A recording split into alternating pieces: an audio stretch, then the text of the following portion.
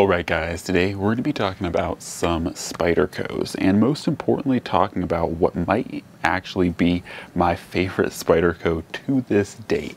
Now, to be honest, I feel like this is a pretty close toss-up between the Manix 2, which is this guy here, and the good old Paramilitary 2, which have to be, I think, for general purpose and like general utility, two of my top favorite Spydercos, or at least Spydercos that I'm always reaching for to do tasks. And while I will say, so yeah, as I was saying, the Manix 2 is the newest of these guys on the block, but honestly, I have wanted a Manix for some time, and I've handled friends' Manixes in the past, and of course at stores and such, and I always really liked them. Now I will say, I have handled the Manix XL primarily at stores, and I think that the Manix 2 XL is way too big for me, especially in the handle department, especially with its curved pinky area. That just feels really awkward to me. But as far as the Manix 2 itself goes, it is a pretty darn well-sized knife, coming in just smaller than the Paramilitary 2, and I think that's actually part of why I like it a little bit more than the PM2, is that if you put these guys side to side, they're not much let me see if I can get a good angle on this. They're not much smaller, or the Manix I should say isn't much smaller, as you can see, but it is just a little bit, I'd say maybe a 1/4 inch smaller. Hopefully you guys can see that knife tip there, but it is just a little bit smaller. So it honestly feels noticeable to me, and I really like that fact about it. And I think that extra 1/4 inch in handle and blade length do kind of make it a little bit more pocket friendly. But aside from that too, what I do like is the ball lock that this has on it, and that makes it a very Axis-like experience. Now I will say, this is actually, the locking mechanism is probably my favorite and least favorite thing simultaneously about this, because the actual blade shape itself is, pretty good. It's a true leaf shape, so you guys can see there, versus the Paramilitary or Parafamily that kind of uses a more kind of a leaf shape technically on the belly, but then just goes straight, has a straight spine. So this isn't quite a full or true leaf shape, whereas this guy does have that true, almost Spyderco tenacious true leaf shape on it. But yeah, so the blade shape is good, the choke up is good, the ergos are good, but like I said, what I really like / dislike about this knife is the ball lock. Now, first off, what I dislike about it is that naturally with any type of ball lock like this, the detent is not very strong, and as you guys probably noticed a little bit earlier, I actually kind of slipped trying to deploy this, and that's because the detent, while not bad, is not great either. And I'm not going to say that this will shake open. It is good enough that it won't accidentally deploy in your pocket or something, but when you actually try to press out, it's a very because of this lock, the detent isn't very strong, because this is the detent, so it's kind of mushy, whereas on something like this Paramilitary 2, there's a very clean break. You guys can probably see here that you have to load a certain degree of pressure before it will even open.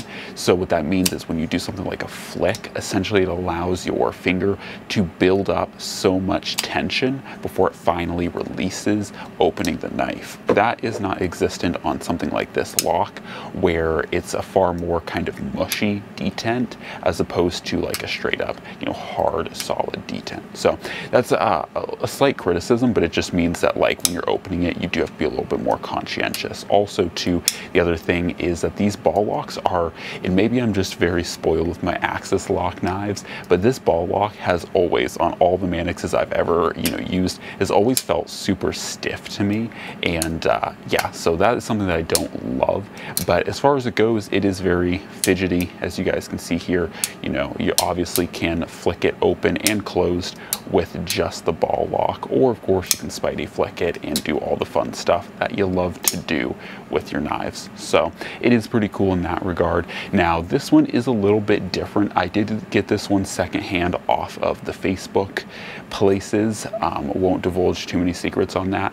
So this is technically an S110V. Hopefully you guys can see that, and this lighting is not the best, but you guys can see there it says CPM S110V. So this blade is the original blurple or blue purple, dark purple blade, but it did, or the previous owners traded the scales for the plain G10. So normally if you looked at a Manix that was closed like this, you would think that this is a S30V plain Jane Manix, but it is actually the S110V blade mated with the black handles. Now for me, I'm not the largest fan of that personally. I was kind of hoping for the blurple handles, but I got a really good deal on this thing, so I'm not going to complain too much on this guy, and so I might end up in the future changing it out. I don't know. Personally, as I've said in previous videos, I'm not a huge fan of modding my knives, especially if the knife in its stock form like this works and functions just fine. I think for me personally, like, this is okay. I'm not too upset with it. And once again, from a functionality standpoint, these black G10 handles work every bit as good as the dark purple or dark blue or orange, green, you know, whatever G10 handles, like, they all work the same. They're all the same pattern. So just because it does look like the plain Jane S30V doesn't necessarily deter me. I just like the fact that it is S110V, and that gives it a bit of an edge up for performance overall. So that is my personal Manix 2. You guys will probably be seeing quite a bit of this guy now that it is in the stable. But yeah, it's a really cool blade, and I've wanted one, like I said, for quite some time, and I think they're really cool blades. And overall, I think lastly, kind of closing it out, I think they're innovative too, because even though the Manix 2 is not a new design at all, it's just nice to see something that's not a titanium frame lock.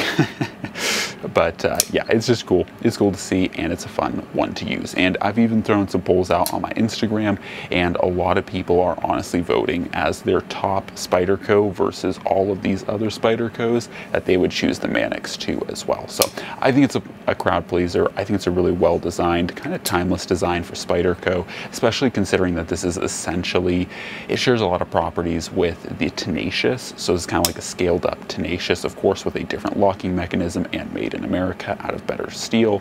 But you know, it shares a lot in common with the Tenacious, and the Tenacious is a perennial crowd pleaser, and yeah, it's a good blade. So anyways, that is the Manix 2, and that is a short kind of brief description of, or brief video of why it is my favorite Spyderco in the collection, at least for now. Of course, that's subject to change.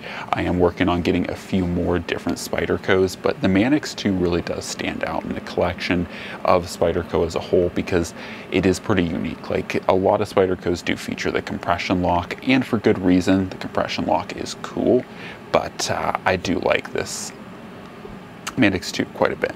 Anyways, guys, as always, God bless, and I'm out.